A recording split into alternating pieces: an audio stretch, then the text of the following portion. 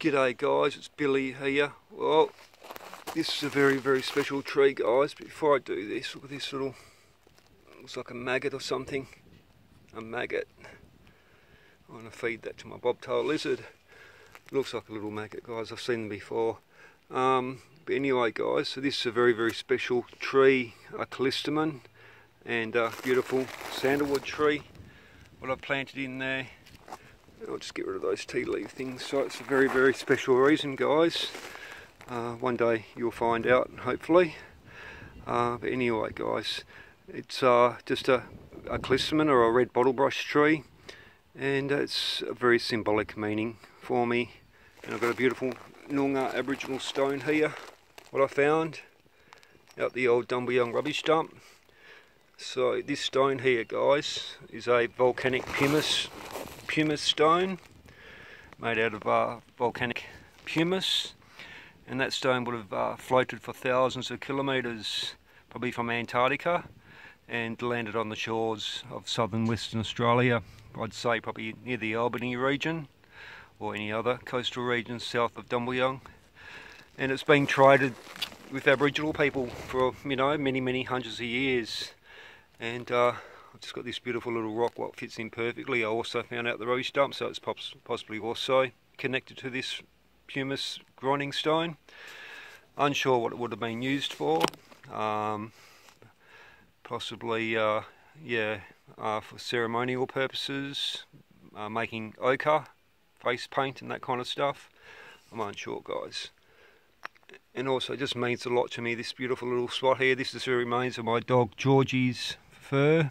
Georgie died about probably, I don't know, 6 or 7 years ago. And eventually it's just going to be covered in beautiful little rocks. What I've got here, I'll tell you the story one day when I do it guys, and just some rocks in a willy wagtail nest. Oh sorry, it's not a willy wagtail nest, it's a different species of bird, I'm unsure, probably a pink eye nest or something like that. I've also got a little sandalwood tree in here. It's just for, hopefully it'll survive. I've got it protected so my magpie nipper doesn't pull it out. And yeah, it's just a very special for a purpose guys. And this is a beautiful nulla, what was made by my mate Narnji. I've done videos on Narnji before. And a beautiful old boomerang, what I found out the old rubbish dump someone threw out. It's a Noongar boomerang guys, probably well over 100 years old. And this is a fighting weapon called a nulla. There's probably another term for it for the Noongars, I'm not too sure. And these awful things here guys are called the Portuguese millipede. Absolutely horrible guys, they're invasive species. They've only just started appearing in my yard in the last probably 3 or 4 years. The chooks love them, but they just climb up walls, get inside your house. They don't bite or nothing, they're harmless, but it's just really frustrating when you see them. Speaking to my mate Dale, Lloyd from Dumbleyung, he said it's got something to do with the canola. They were introduced in the canola seed or something like that. But yeah, anyway guys, so just a very special tree, and hopefully it'll survive. And especially the sandalwood tree guys, it'll be nice if that survives. So sandalwood tree needs a host tree to grow with. Unsure if it'll work well with this callistemon, but they both grew in the same pot together, so it should be okay. If not, it's not the end of the world guys, as long as one of them survives. And we'll go and show you what a callistemon looks like. A beautiful red bottlebrush. They're not in flower at the moment, but we'll show you. And so right here guys, it's just going to create shade for my house, the backyard, and I've got a beautiful big Port Jackson fig tree here. It also keeps my house nice and cool during summer. So we'll go and show you what a callistemon looks like guys, and then we'll finish the video.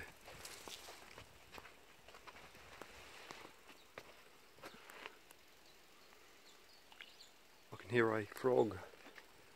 Oh look at this guys, this is a motorbike frog. Beautiful motorbike frog guys. I can actually hear a western toadlet. I've got the sprinkler on. So usually the motorbike frogs should be going into hibernation by now. Very shortly because it just gets too cold for them. So beautiful motorbike frog, guys.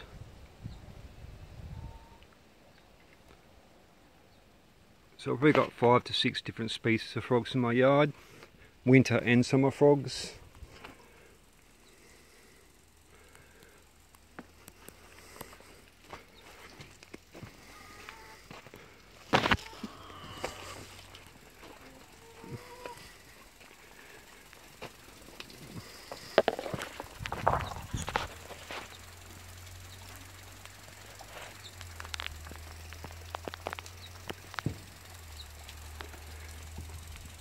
And we'll show you what a clisterman looks like, guys. I'm just about to do a video on my little baby bobtail. I've had to move him inside this aquarium again because he escaped, and I don't want him to fall in a pond and drown. There's like a lot of ponds everywhere, guys, and if he falls into one, a baby one, you'll be struggling to get out. He'll definitely drown or die of hypothermia. So I've got all my other bobtails in here, my baby ones. Just about to do a video on that at the moment. Here's a little beautiful bobtail here, guys. It's a beautiful one here, this one. A male bobtail. Beautiful colour this one is.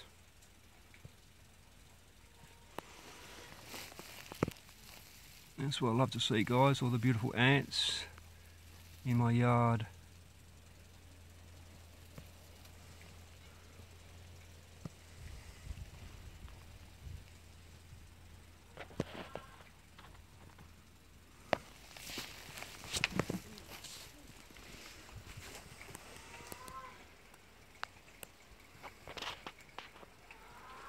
And this is the clisterman right here, guys. I've got probably 3 of them in my yard.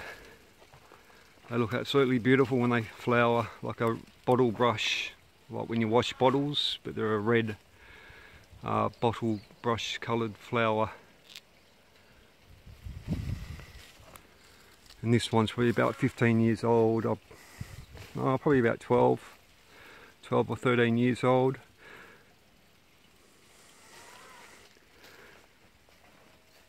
I used to have the Dumbleyung post office and news agency, guys, and I lost it. We had a beautiful little nursery, and I used to sell all these beautiful native trees, and whatever was, when I lost the post office, I just grabbed them all and planted them in my yard. And that was probably about 12 years ago, and that's another clisterman here. But anyway, guys, while we're doing this video, I almost lift up this sheet of tin. And I was going to do a separate video, but might as well just do a... see if there's any baby bobtails under here.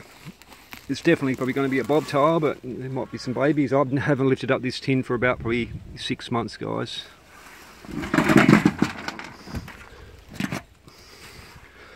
Yep, there's one there. Oh, nice. Look at this, guys. This is what I love to see.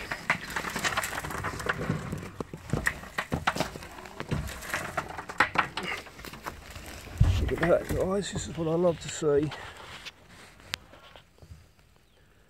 All the beautiful ants. You wouldn't see this in too many people's yards, guys, because unfortunately a lot of people poison their ants. My dad used to do it in this backyard himself. Anyway, guys, there's a bobtail there. We'll close it back up. You'll be right.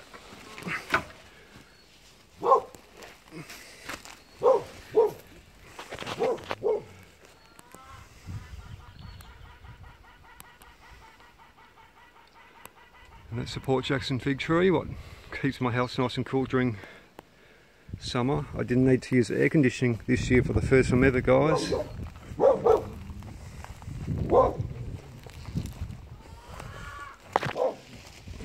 And that's my friendly neighbour's dog. Look at that. Oh, look at that, guys. There's 1, 2, 3, 4, 5, 6. 6 bobtails under there, guys.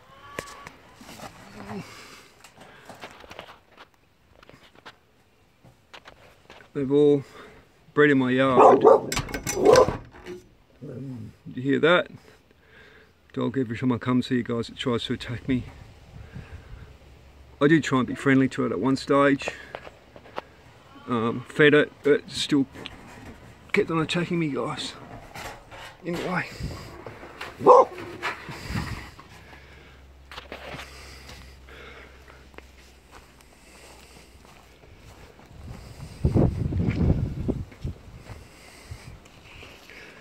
Alright, thanks for watching everyone. I just thought I'd make a quick video on the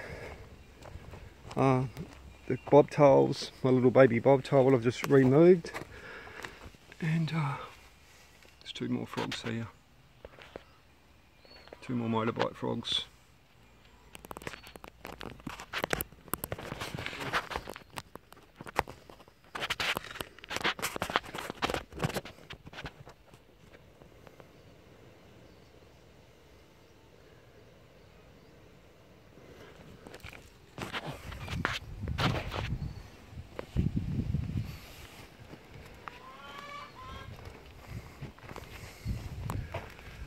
Thanks for watching everyone. Have a nice day. We'll chat soon. See ya.